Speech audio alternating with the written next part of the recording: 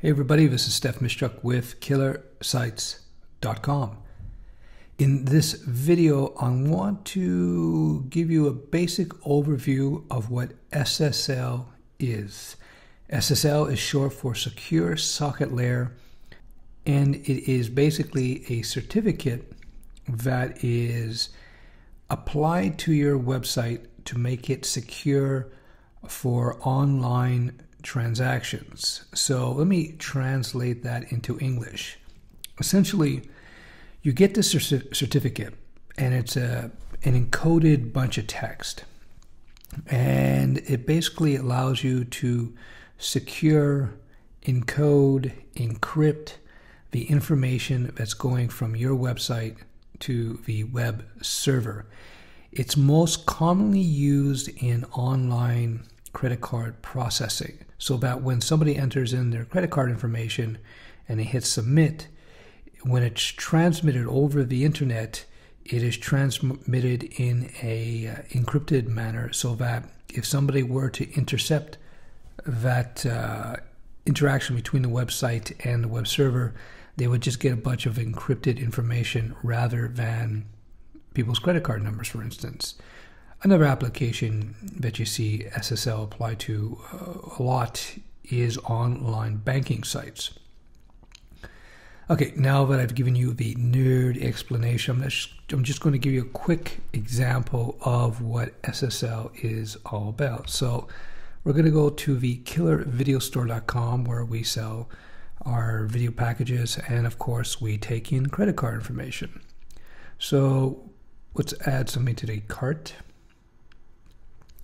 And here we go. Now, right now, if you look at the URL, the website address, you see www.killervideostore.com, add to cart.php. This is not secure because it's just www. Now, there's no indicator that it's actually a secure site. Even though it says secure shopping, this is not encrypted using SSL. So let me show you what I mean by that. So if we hit the checkout, this is actually going to take us to the secure part of the site. So there you go. And why is this part of the site secure and the other? Because this is actually a different website. Look at the URL up here, the address. You notice you see secure.killervideostore.com. That is a different web address than just killervideostore.com. And another reason the main reason that you know that it's secure actually is because you see this HTTPS. You see normal websites, it's just HTTP. So let me give you an example. So I'm going to go here, new site. So I'm going to type in HTTP World Wide Web /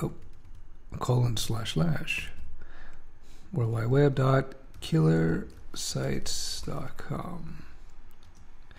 That takes us to KillerSites.com. Now, if I go in here and I try to tell the web browser that we're going to go to a secure version of KillerSites.com, which is HTTPS, S is for secure, watch what happens. Secure connection failed. Why? Because we don't have that set up. We don't have the site to be set up to be secure. And that's pretty much it. It doesn't exist. But if we go to the Killer Video Store, you see HTTPS works. Now, if I had set up a secure site on the server, but my certificate, and you have to go buy the SSL, the Secure Socket Layer, SSL is short for Secure Socket Layer, I would have to go buy it somewhere. If it wasn't set up properly, wasn't renewed, etc., you would get an error message like this one here. I just got a copy of this off the web somewhere. So this particular site was not the SSL certificate was not up to date, or there was something wrong with it. It wasn't installed properly. So this would appear when you hit the page. That's it. The reason this happens is because some people may try to pretend that they have a proper certificate and so on. This is very rare, to be totally honest with you. I think there's a lot of hype on that. But so now you know what this is all about. This basically, when you hit a site and you see this type of thing, it's just that the certificate that they claim to have, there's something faulty about it. It could be something scammy, or more likely they just forgot to update and renew their certificate. That just happened to me. Or they did not install their certificate on the server properly. So there you go. So that's a basic rundown of what an SSL certificate is. It's something that you buy, and then you install the certificate on your server. Let me show you an example of where you might buy one. So again, I'm not trying to promote here. We just offer certificates at web hosting at killersites.com. So you click through, and yeah, let's just log in. And you see SSL certificates. Now you can buy them. So I'm going to click through. And here you go. You have all kinds of certificates available. All kinds. You got a couple. You got the standard and the premium. Now the price of a certificate will vary from shop to shop, and depending on the level of how fancy the certificate is going to be. I go personally with a standard SSL. It's more than enough for my needs. The premium one, it gives you this fancy green border and some other little doodads that may make people visiting your site feel more secure about. And they may feel more secure about your site if you have the premium certificate. And maybe it's worth it. If you get an extra sale out of it in a year, or a few extra sales, what's the extra $50, right? But again, we personally just use the standard. Essentially, you buy this thing, you add it to the cart, you buy it, and then once you have your certificate, then you have to install it. And the company that sells you the certificates, as we do, will show you how to install it. The good thing is that, in fact, your web hosting company will likely install it for you. Now, why would you want to install an SSL? Again, it's probably most likely is because you want to take in credit card information. Essentially, you want to install an SSL when you need to have that communication between a server and the web browser to be secure. You need two things to get your site secure this way. First, you need to get a domain name that is on its own IP address. Most times when you're hosting, many different domain names will be sharing the same IP. When you want to secure a domain, it has to be on its own IP. So that's why when you look at web hosting packages, they'll mention that, whether you can get your own dedicated IP or not, because IPs are limited. There's a limited number out there, so they're a bit of a premium. So you might have to pay a little bit more sometimes for hosting if you want a dedicated IP. And then you need, of course, you need a domain, you need an SSL certificate, which you buy. There's a whole process involved in buying an SSL certificate and then installing it. I'm tempted to show you, but I won't, because it really depends on the type of server that you happen to be hosted on. And in fact, if you're using Windows Server, the process is different than if you're using Apache server or using a server that has cPanel, etc., etc., etc. So what I'm going to do, instead of trying to walk you through the whole thing in detail, I'm just going to log in to a very old site that is pretty much dead in the water. And I'm going to show you. So we've logged in to the cPanel, which is basically the control panel for the website. Not all websites will have it, control panel, but many will. Anyway, even if you don't have cPanel, the basic things that you're seeing here is applicable regardless of the hosting setup that you happen to have. So what we're going to do is we're going to look for the Ssl Tls Manager, just to get a quick look at some of the options. And basically, again, this is a part of the control panel that allows you to set up and configure your SSL certificate so you can secure your website. The main thing that you have to start with, besides buying the SSL from the shop, like Killer Sites domains anyway, is you have to get your CSR, which is a certified signing request. And this basically looks like a bunch of code. I'll show you. I generated one myself recently, so I think I have it here somewhere. Hold on a second.